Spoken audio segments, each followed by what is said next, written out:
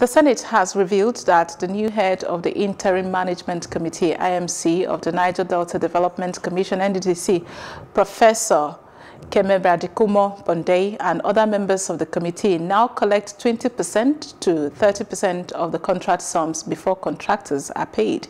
This is contained in the report of the Senator Olubimi Adetumbi, APC Ekiti North-led ad hoc committee on investigation of the alleged financial recklessness to the tune of 40 billion naira in the Niger Delta Development Commission by the IMC.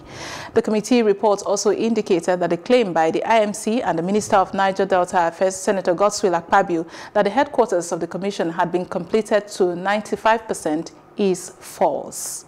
The Senate committee in the report said that these were revealed by the chairman, Contractors Association of Niger Delta Development Commission, Joe Adia, in a written submission to it. And we still have in studio legal practitioner, Lebros Oshoma, to help us make sense of all of this matter. What's your reaction to this new side of the matter?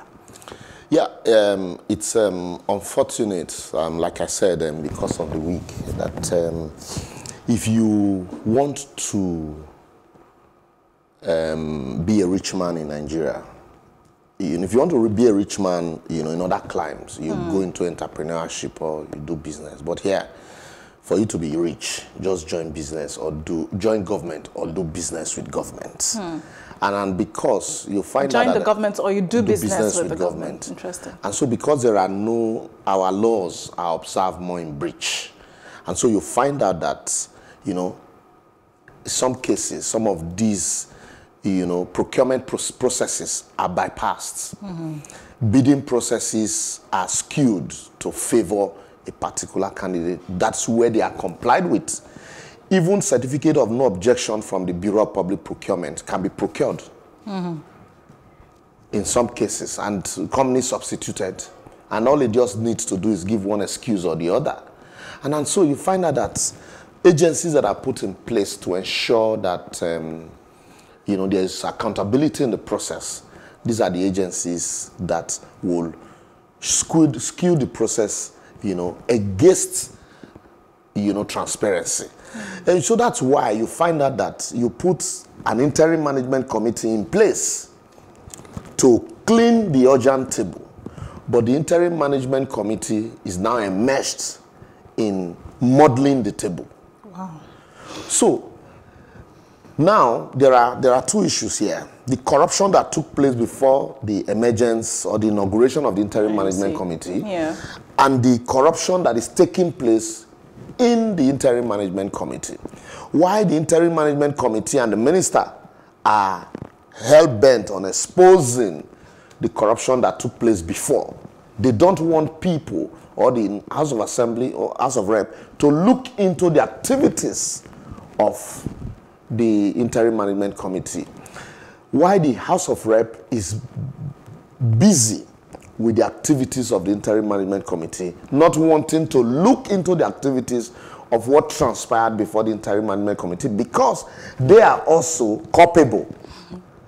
So what you have is a catch-22 situation. Head or tail, you have the accuser accusing the accuser. And it's very unfortunate. And then we are just there, our hands are folded, we are looking at the drama, the fainting drama. It's overwhelming. Yes, it is. It is overwhelming. But if only, I'm not telling anybody, I'm not saying people should, take up arms. But if only the way we troop out to churches. Look at America recently. One person was killed, and there was a wildfire of protest. If only the way we troop to churches and troop to mosque, we just, say today we will not go to Canaan land. Today we will not go to Kilometer 15. Today we will not go to Catholics, Anglican or Methodist. Today we will not go to NASFAT. We won't go to mosque. We'll just gather at the express and say enough is enough. Government must do something, must call these people to order. The fuel subsidy remover, Jonathan's hands was forced by the people. But today, these same people, they accommodate anything and everything government. They will create excuses for government. Even as we speak now, a lot of people are divided. Oh, look at the the revelation Akpabio is making. Agreed. Akpabio is making a lot of revelation. How about the revelations against Akpabio and his men? Where do we turn to? When do we turn? So you see another group who say, look at... So the situation here is that I like it when they fight because they both expose, the innate corruption within the system. And but the question is, it is not, like I always say, our problem is not lack of laws, but lack of the willpower to implement the existing one. Even if we implement 80% of the existing laws that we have, all of these... We'll have our house cleaned up. Yes. As I speak to you also, by virtue of Section 88 and 89 of the 1999 Constitution, the House has inherent powers to investigate, audit, and stop corruption. But the question is, it's only in Nigeria that you hear, the executive tell members of the parliament that your resolutions are mere advisory. Even if the resolutions are mere advisory, the fact that they expose corruption, the government that is ready to fight corruption should act on them. But at the end, we end up looking at the body language of Mr. President. We'll beg him, we'll plead with him to act on such recommendation. That is why some people will tell you that all of the investigation will amount to nothing, or that it is mere witch hunt. It is better, let them be witch hunting each other. Akpabio had said, some of you collected contract.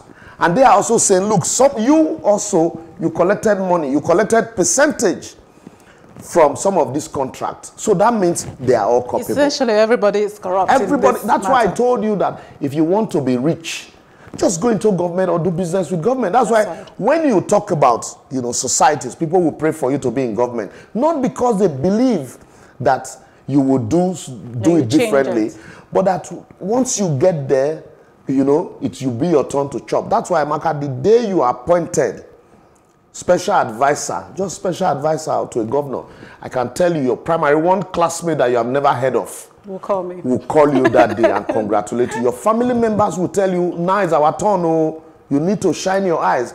Nobody is seeing, the way we see Nigeria now is like a building that is about to collapse. Grab what you can grab before it collapses. But we forget that the way we are going, if care is not taken, we will have nothing left for our generations coming. Anyway, nobody left anything for us before. All right. Okay, so before we round up this session, very quickly, let's talk about nepotism and, giving contracts to foreigners. It didn't start today. Now, the question is, the probes on this one, is there anyone that has ever been successful probing this kind of matters? Have we seen any success? Or we're just going around again, having the same issues, having to discuss about the same issues? It is the duty of the National Assembly to probe and submit report to the executive. Whatever the executive does with it is their business. And whatever we, the people, compel the executive to do with it is what they will do with it. And so that's what makes probe successful. We are not, nobody in his right senses can say that there are not enough revelation on both sides. Right. As we speak now, not just in Nigeria, there is a grand plan by the Chinese to extend, their rule, their dominance, everywhere. And Africa is a fertile ground.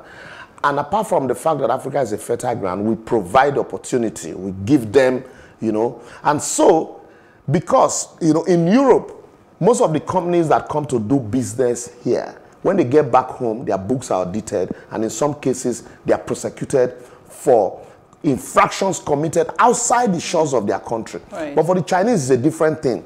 Infractions committed within, they are punished for it. But infractions committed in Africa, everybody looks the other way. And that's why you find out that even jobs that we can do and do very well, it is very easy and convenient for our government officials to give them to Chinese company. Not to talk of the ones they say they are financing.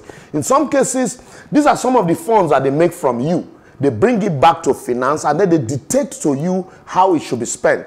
As we speak now, there's another one brewing on the railway contract. Right. I felt ashamed that when I listened to Minister for Transport, Right Honorable Chibuike Amechi's explanation on that clause, that obnoxious clause ceding our sovereignty to the Chinese government in the event that we are not able to pay back 8 trillion naira loan. Are you going to pay from all this 1,000 naira railway ticket, moribund railway? And so you say that, oh, what it means is that if you are not able to go back, they go after the asset. Why don't you now tie the asset to the repayment? Why cede your sovereignty? And you give them, it's like giving them a blank check. You say, no, I gave them a blank check, but I know what they will come after. Are you in their mind? These are some of, not just the Chinese company. I can tell you, there are companies that were convicted in Switzerland, but are doing jobs in NPA here in Nigeria.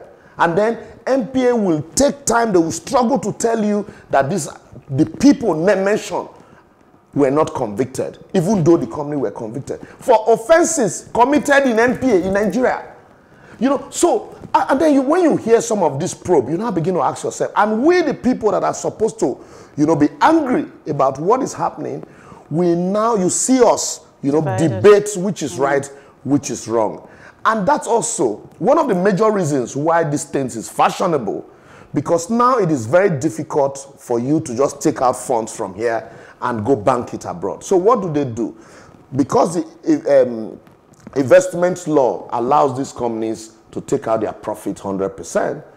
And so when you award this contract, what they do is the fact that at some point they take away this, including the ones that they are round tripping or laundering for government officials. And so they put them, domicile them abroad. And these are funds that are meant for development here.